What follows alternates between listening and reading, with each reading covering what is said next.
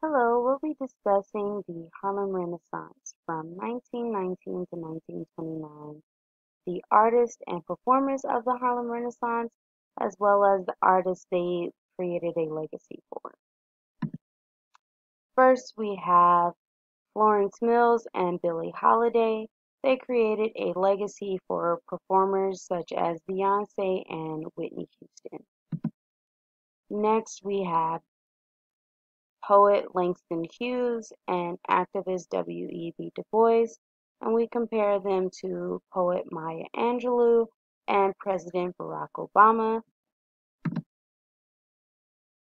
Next, we have Madam C.J. Walker and Alelia Walker, and we compare her to Oprah Winfrey, a media mogul and philanthropist.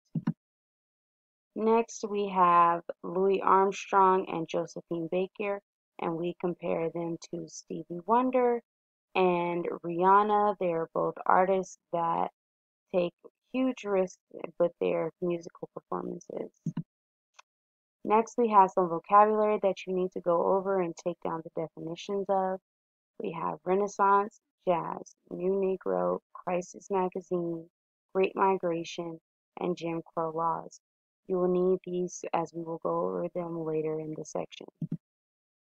Lastly, we have a video that discusses the vocabulary as well as the economic, political, and social causes of the Harlem Renaissance, as well as some of the music of the times, ragtime and jazz, as well as the poets Claude McKay, Langston Hughes, and Zora Neale Hurston.